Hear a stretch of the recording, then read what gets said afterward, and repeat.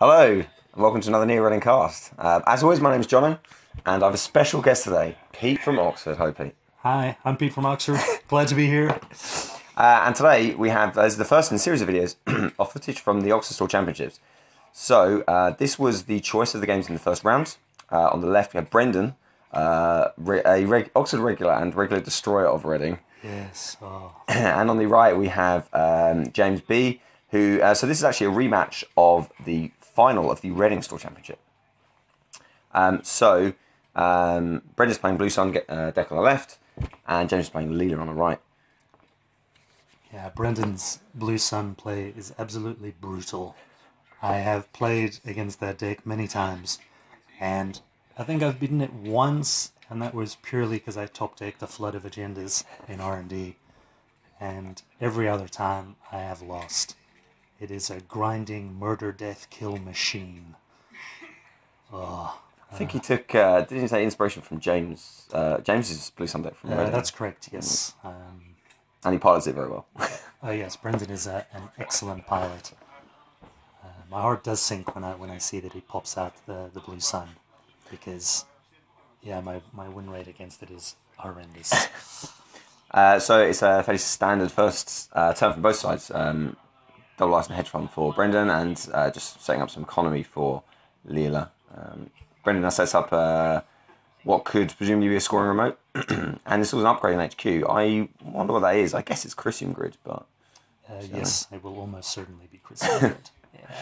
Turns off those account siphons. It's really taxing to get rid of. Ouch. So Leela without a rig makes speculative run on HQ, hits a firewall and speculative run on R&D as well. The Desperado makes the Caduceus. Caduceus is a great ice in Blue Sun, by the way. Desperado makes Caduceus not quite so good, because it traces are less of an issue. Although Desperado is just a good card, right? Yeah, it's still pretty good. I'm always wary of face checking against Brendan's Blue Sun. He's got data pikes, which punish you for that early aggressive face checking. He bounces them back. Yeah, it's difficult. I found the best approach is to just play slow. That's strange. So my own preference against Blue Sun is the opposite. Is play fast, get your economy up, play fast, get your accesses, and hope that you steal the agendas and they don't have double punitives.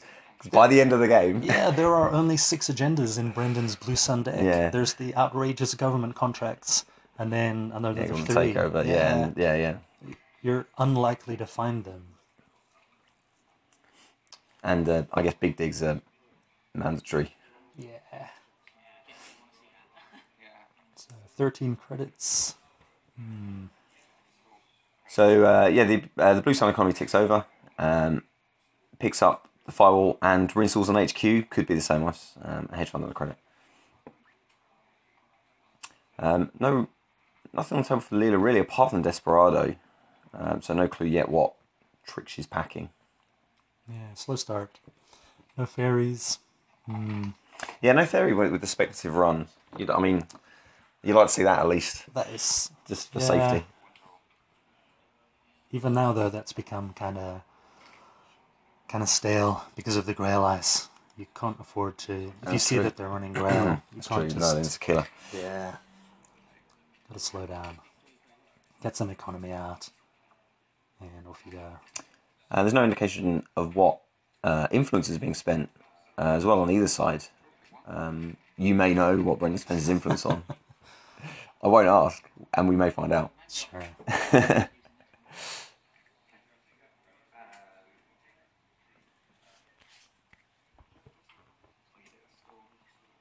So Icing Archives is interesting, but these guys played, as I say, in the Reading Store Championship final, and James was playing a Gabe deck that day, actually.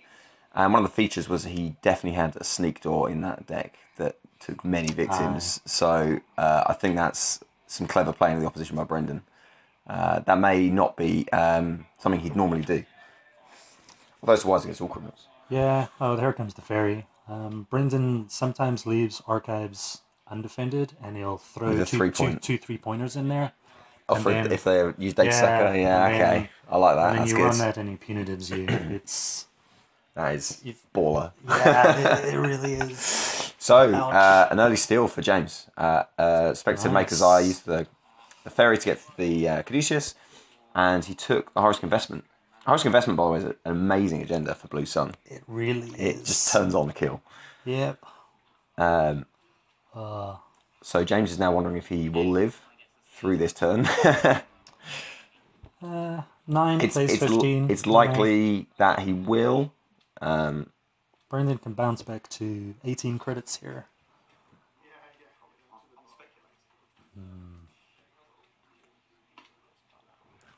No Plascrete. No Unlikely to- notation. Yeah. Might have had worse in hand, I guess. I quite like that card actually. It makes the kind of meat damage prevention. It would be a funky splash. Game a lot clever. Yeah, it would be. Yeah, it would be a strange one, I guess. But Here comes a bucket load of money. For so Brendan. James survives, but at what cost? An oversight AR and a curtain wall is yeah. Brendan's so neat in his play. Look at him moving all those cards up. Lovely. Good work, Brendan. That's true. As I get more familiar with these games, I start to notice players who are very untidy, especially on the corpse side, very untidy play areas. Sure. And there are one or two in this tournament that I may or may not highlight. Yeah. It's just an example of Brendan's methodical play. He's tracking his clicks, all his money's right there front and center. And here comes the curtain wall. Curtain wall comes back, of course. A huge influx of money. 28 credits. So Blue Sun is just rich. Now the punitive is very much on the table. As well as, Sea Sauce into 2 Scorches, Yep. which I'm guessing is an option. Yes. I think Brendan is running a couple of sea sources. Yeah, Sea Sauce, yeah. It's a reasonable splash.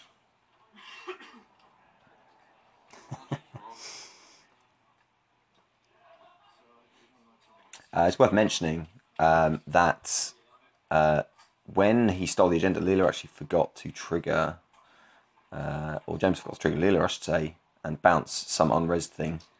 I'm not sure what he would have chosen. Unresed dice on HQ maybe, or the upgrade on HQ. I mean, I'm guessing he has at least one siphon in hand, or the means to play it. Yeah. No regret that. Jackson. So, while it is a splash, there's still technically no clue on what he's spending his influence on. Because everyone has Jackson. That's not much of a splash. Yeah.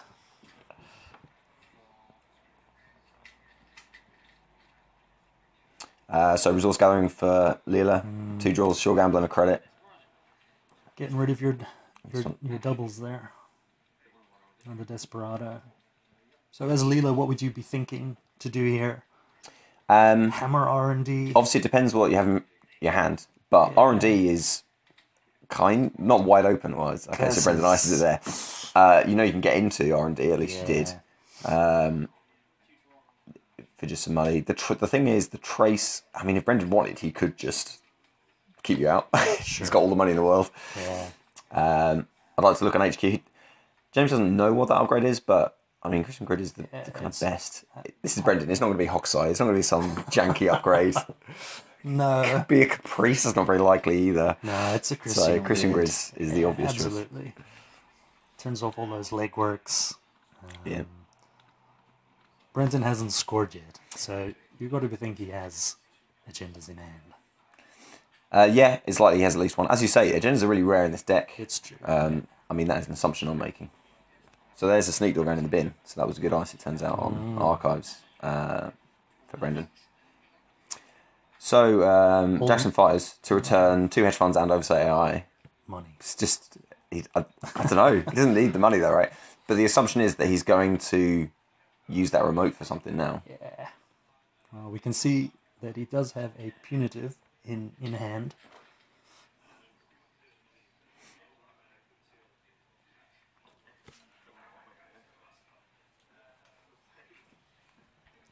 No protection still for Leela.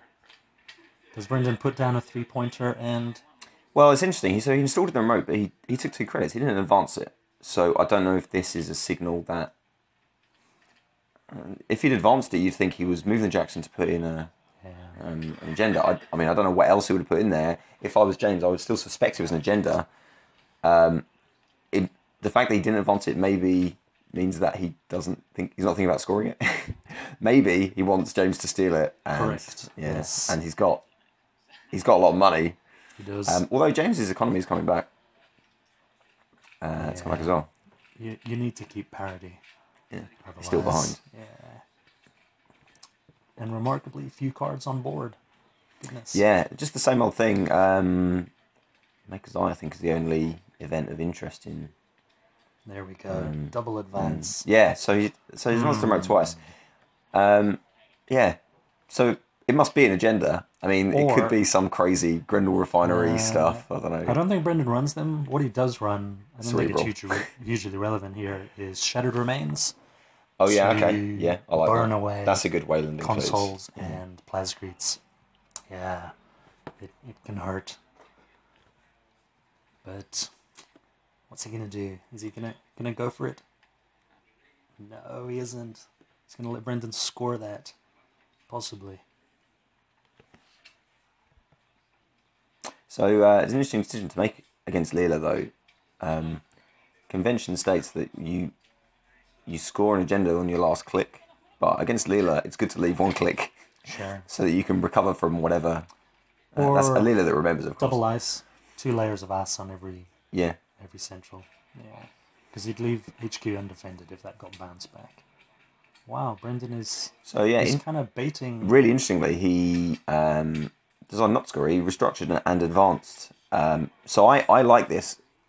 The assumption is it's a 5-3 agenda, but I like this because it leaves him in a position next turn to advance it twice and score it, and then Leela can do what she wants. Yeah. Whatever ice or whatever upgrade or whatever she sends back can go straight back down.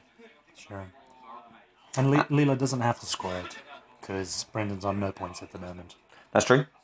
The risk is it's a high risk investment, and yeah, that would be beautiful if it's a high risk. Indeed, it is. Fantastic. This time Leela does remember to fire, but the high risk investment is. So obviously with one click, Brendan just waggles his eyebrows, puts the card straight back down. Mere 50 creds. Yeah. Ouch. When that card comes off, and it comes off surprisingly often, it is beautiful. I have double account siphoned Brendan before, scores that high risk event investment, and smashes himself straight up. Oh. Yeah. Yeah, it's a dangerous game now for Leela. Who is a slow building rig. So the Fairy's gone down and the Corroder. Wow. And she's got money. So and Katie is also stacked. So could be time to think about a run. You need to be rich before you do it, I guess. Yeah. Especially against Blue Sun, and especially with high risk investment. Yeah, I think Brendan's only running 3-pointers and government takeovers, so he does need to score 3 agendas if he wants to win. Yes. Yeah, that's true. Yeah. I think Brendan counts that as a non-optimal play because he wants to murder you. Yes, yeah, that's true. Or his deck wants to murder you. Okay, so it looks like the rig is complete with Rex. So all 3 breakers on the table. Yep. And with that money, James can be confident he can get in to any server. I mean, he doesn't possibly Curtainwalls aside. Yeah, no multi-access yet. No, that's true. He does have the same old thing with a Maker's Eye in the bin. But that's one shot.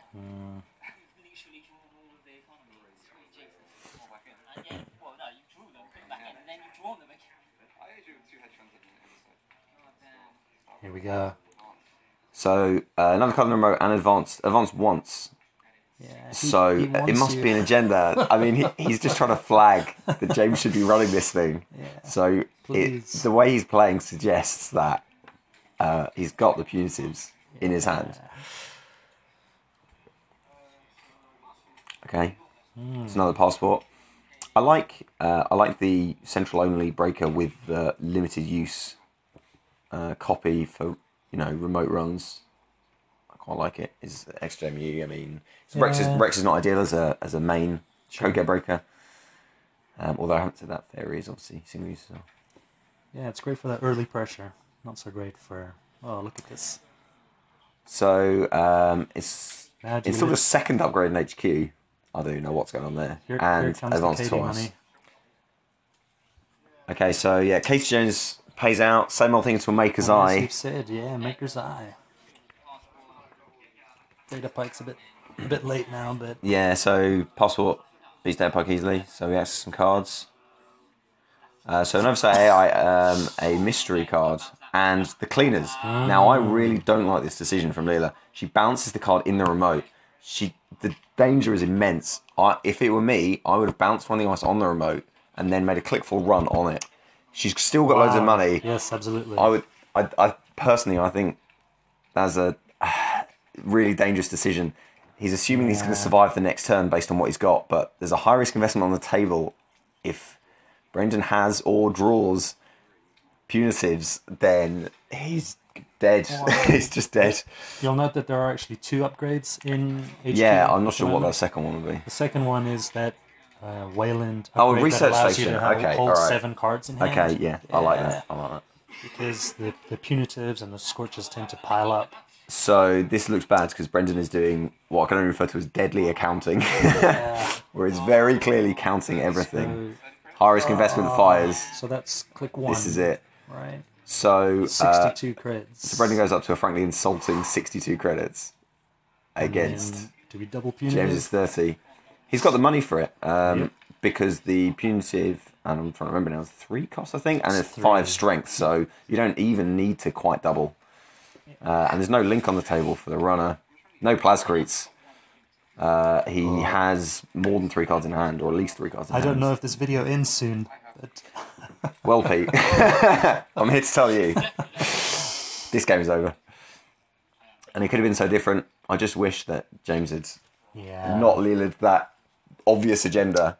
Sure. I mean, who knows? It could have been a Shattered Remains or something. Look at Brendan. He's like a spider, toying it out, doing it all neat. And he's about to burn somebody's face off with bullets. Yeah. Leela's going to regret Incendiary finding bullets. out about those cleaners. Guys, Brendan sends the boys around. Why do we care?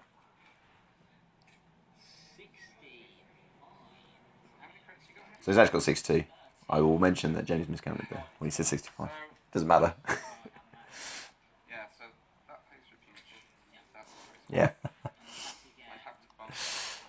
It seems somewhat anticlimactic, and yet it's not when you get the deadly accounting of punitive. Corporations, they're so dull. Even they're killing you is boring. Look This massive stack of money will pay for one. Let's get the accountants out before we shoot you. Okay, double punitive it is. Yeah. So, in a thrilling thrilling repeat of the final of the Reading Store Championship, is Brendan who has the punitive win once again. Well, that was pretty sweet. That was out of HB actually, which is a real surprise. So just in summary, I mean, Brendan was playing a very deadly Blue Sun Murder Death Kill deck. We actually didn't see what the influence was. Maybe you will give away Brendan's secret and tell us. I couldn't possibly, because he's still playing that. Oh, okay. Yeah. Then I will not. So we didn't see any interesting, significant use of it. The fact that we didn't see anything suggests it is very few and very major cards, like high influence cards. I wouldn't be surprised if there's, for instance, a Janus, that kind of thing. High influence ice. Yeah. James's Leela deck was quite interesting, but never really got going. It seemed to be fairly standard criminal stuff, but the Leela came out, the Katie came out quite late. Couldn't get the economy. Sure.